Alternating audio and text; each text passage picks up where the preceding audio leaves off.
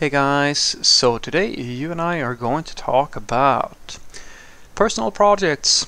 So let's get into it. So the question in question was, hi Frederick, I have a few personal projects and when I finish work and go home I find it hard to work on them because of family or that I just want to rest after a days of work.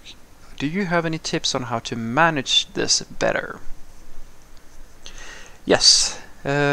So I would start by asking myself, what level of commitment do I want to put into my project? Because that's a very important thing. See, in my world, going on and having like a personal project or something like that, I look at that as literally the same thing as having a gym membership or something like that, trying to build stamina, working on your cardio or your strength or maybe stretching or whatever. You want to get into a better shape, right? And so there is no difference here in my world, but anybody who's ever started working out needs to figure out for themselves, what level of fitness am I looking for? Like, well, what are my goals? What level of commitment can I do here?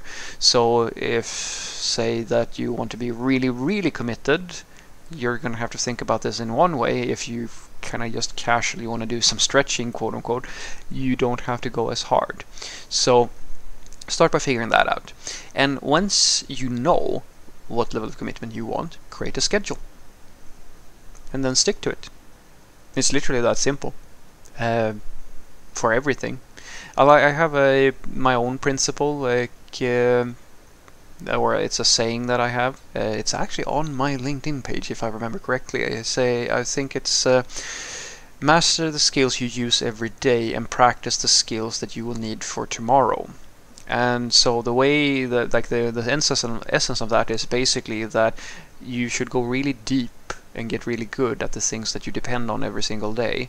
The 80% 20% rule, that's exactly that. You just put 80% of your energy on the thing that really matters and then 20% on the stuff that you're going to need in the future.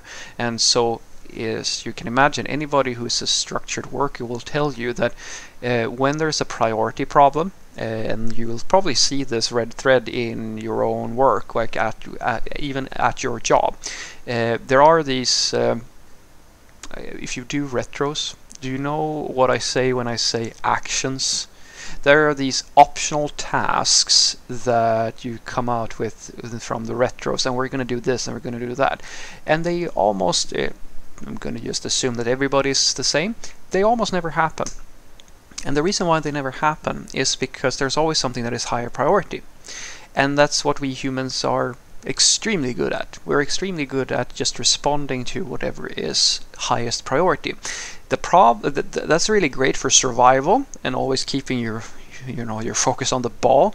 It's not so good for stuff that you want to get done long term, but is not as important short term, because humans are all about the short term, always. And when you realize that you are always about the short term, you just have to figure out, okay, so how can I make sure that the long-term goal is being progressed? And it's, as I said, it's as simple as creating a schedule. And in the workplace, it's as simple as having a time budget. It's the whole strategy. That's how you make sure that you don't have as much bugs as like the worst situations, and you make sure that people are learning on the job, and there's all these sorts of nice to have. You just create a budget and then you stick to it.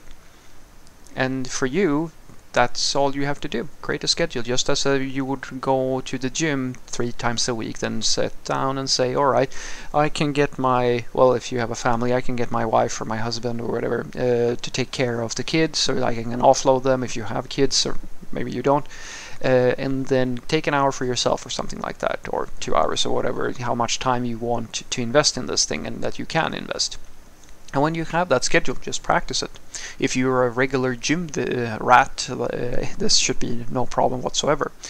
I mean, I can speak for myself. I have personal projects that I work on. Some of them I just dabble with for a weekend because, as I said, my commitment isn't. It's not. I don't even care if it gets done or not. I just want to fiddle around with it. But then I also have like long-running projects that I've been working on for a long time, and these are always scheduled for, say, the weekends. Now I know that this project, I'm not trying to make this into something really big and commercial. It's not at the point. It's a product that I'm doing because I love it and I want to make it into something someday, hopefully. But it's not something that I am in a rush to finish. So I treat it as relaxation. So what I like to do is that I like to, you know, get some blankets or go to my bed and then like lie in bed with my laptop and get maybe some whiskey or some snacks or something like that, put on the television in the background, and then do what I call cozy coding. It's basically a relaxation thing where, you know, I run it just as seriously as I would any project. I have a backlog with stories and future stuff and like bugs and issue tracking and all that stuff. It's just me working on it, but I run it just as I would at work. And then I just code on it. And to me, that's not even work. It's basically relaxation. It's almost the same thing as watching television or, you know, just taking a bath or something. So what I want you to take away from this is that if you find it hard to find time for your own personal projects, realize that it's the same problem as if you wanted to do anything. And this is unfortunate. It's unfortunate, but for most people it is actually beyond the average person with average willpower to stick to anything.